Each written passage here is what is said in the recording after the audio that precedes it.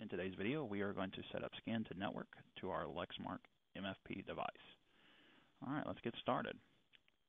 What we're going to start with is by creating a folder on our desktop for our scans to go into. So we'll right click, go to New and Folder, and we're just simply going to name it Scans.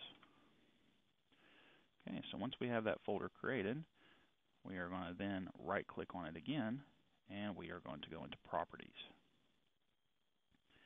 Click on the Sharing tab, and underneath Network Path, let's go to Share. Now we need to tell it who are we going to share this out with.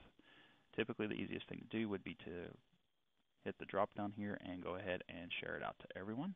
Hit Add, and you do want to give them read-write permission. So right here where it says Read, hit the drop down and make sure that says Read-Write. And we'll hit Share. We'll hit Done. And then once we have that shared out, we're going to go into Advanced Sharing. Click Share this folder, and then click in Permissions. Here we have everyone already, so we want to give full control. We're going to hit Allow. So we should have a check mark underneath Allow next to Full Control, Change, and Read. Hit Apply and OK, and then Apply and OK again. At this point, it's a great idea to go ahead and copy our network path. So we're going to highlight that, right click, and click Copy. Okay, so we're done with that side of it. Now what we'll need to do is we'll need to get onto the web page of the copier itself.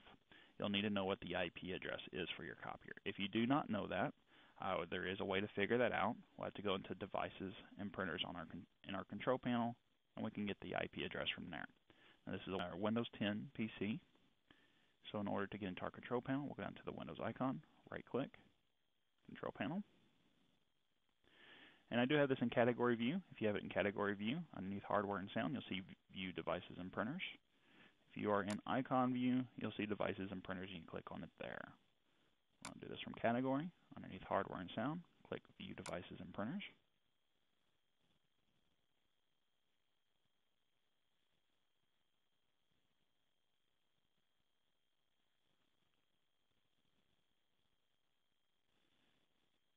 And we do want to find our Lexmark device. Right here is my Lexmark Universal PS3. We will right click on it and go into Printer Properties. And then we'll be in the General tab. We want to go over to the Ports tab. And right here where it says Port, if you go right in between the port description, you'll see a little line pop up there. You can left click on that and drag that out, and it'll extend out the rest of your port number. Now our port number is 192.168.3.225. So it's 192.168.3.225.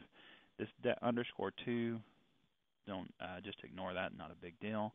What you're looking for is those first four numbers. Now yours more than likely will be different than mine, so make sure that you copy down exactly what you see there. You will want to write this down because we will need to know what that IP address is. Okay, so we're done with that. We're going to close that out. We'll close out that as well. Okay, so now that we have that, let's open up a web browser. And up here in the URL bar, let's type in that IP address. So it's 192.168.3.225. We'll hit Enter. And this is going to bring up the web page for your Lexmark device. In order to do the Scan to Network, we're going to go into Settings, Device Solutions. It may also say Embedded Solutions, depending on the model. So you're looking for Device Solutions or Embedded Solutions. Click on that. And then we're going to click on Solutions. And we're looking for Scan to Network. So let's click on the Scan to Network here. Now, depending or not, you may see people already in there. If you do, that's fine. What we're going to do is we're just going to add new. So we'll hit Add. And name. This will be either the computer name or the person who uses that computer, so you know what computer you are scanning to. So since this is my computer, we're just going to simply name it Ben. And we're going to come down here where it says Address. We're going to take those two bars out. Let's just backspace those out. And then we're going to right click and we're going to paste. This is where we copied that network path. So this is where you would paste that in.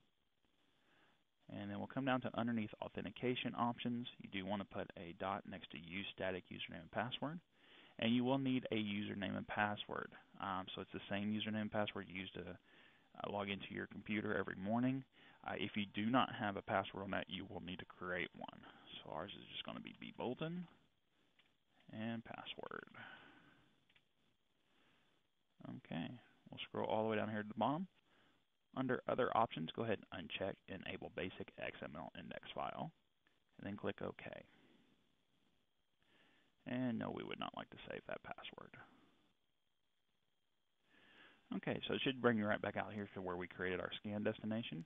We want to simply click on the one that we just created. We just created Ben, so we want to highlight that and hit Edit. Okay, and we're going to hit Validate Path.